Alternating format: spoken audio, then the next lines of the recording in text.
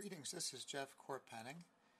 This is the first time I have done a video and attempted to do a voiceover on the video. I've done commentaries before that were just voice, but thought I'd try it this way. Yesterday, when I was working in Township Hall, I went by the whiteboard that has the three trustees' names and phone numbers on it, and it gave me an idea. We've had a problem with the trustees' names and contact disappearing off of the window.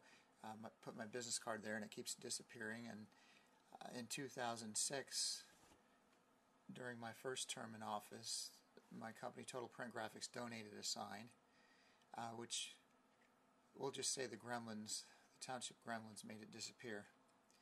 So I took the sign down, as you just saw, and took it back to my shop.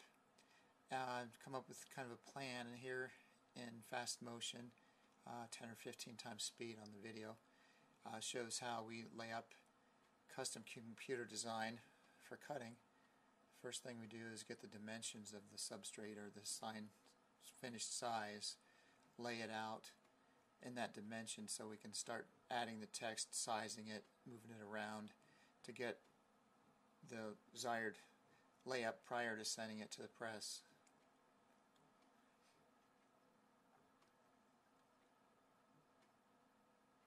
Here I'm just making some rectangles to try to get the spacing correct, and so everything will lay up right when it's sent to the cutter.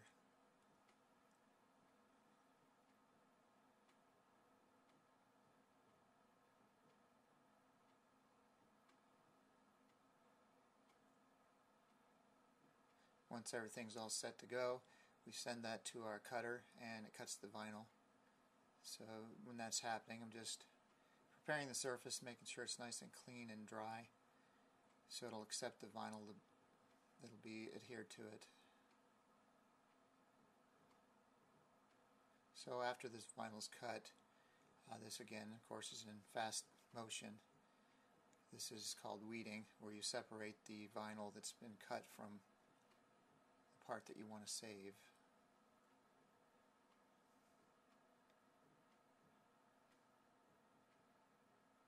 This process varies on time. It depends on the detail. You can see this particular line that I'm reading here takes a little bit more time because of the small lettering and the insides of the letters that have to be carefully removed.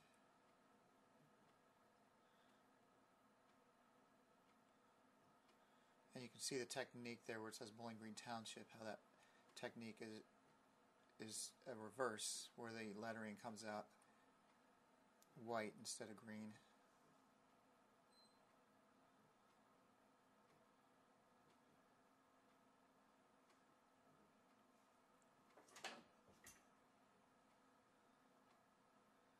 So the next step here is just basically cutting it out, getting a good measurement so everything lines up exactly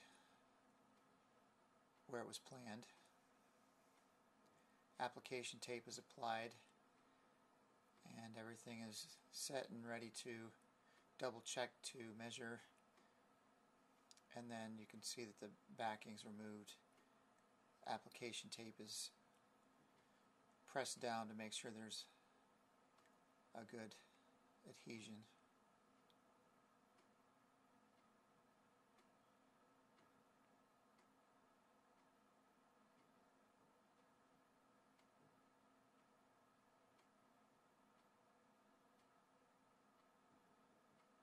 It's just showing a hinged technique where you do one side then the other.